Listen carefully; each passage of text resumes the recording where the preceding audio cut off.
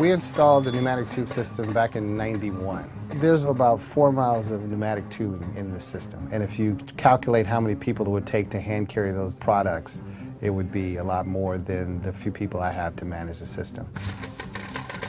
We do approximately 7,000 transactions a day.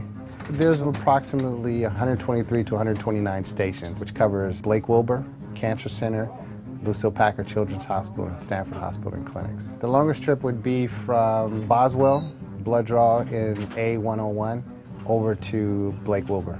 We send things from blood to medicine, specimens. A lot of testing is really dependent upon the tube system. If you go in with an ailment, they have to draw blood, they do all their testing, but that blood takes off in the tube, gets to a place where they have to do some testing of the blood, and then the results sent back to the doctor.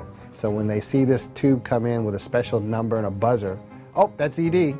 They run, get the carrier, they get it in the system, and then therefore the results can get over to the clinician faster. We're in the process of trying to visualize what happens when a pneumatic tube takes off in the system. We're going to be putting a light and a camera inside this carrier, and we're going to send it off and see what type of video we get out of this. Okay, here we go.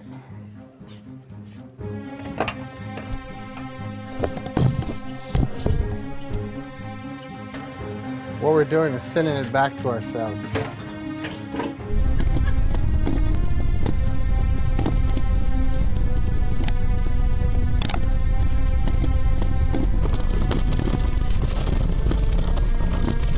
We're watching the travel of the carrier. It's going up, it's going to the penthouse right now through this path here.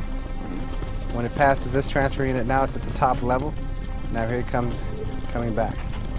Taking this path back to this station, which is 555.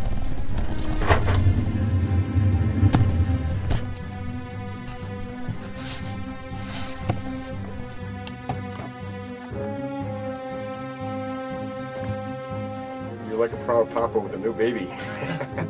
Am I holding it incorrectly? It's pretty cool. Oh, it's pretty clear. The way it sits now, it's like perfect.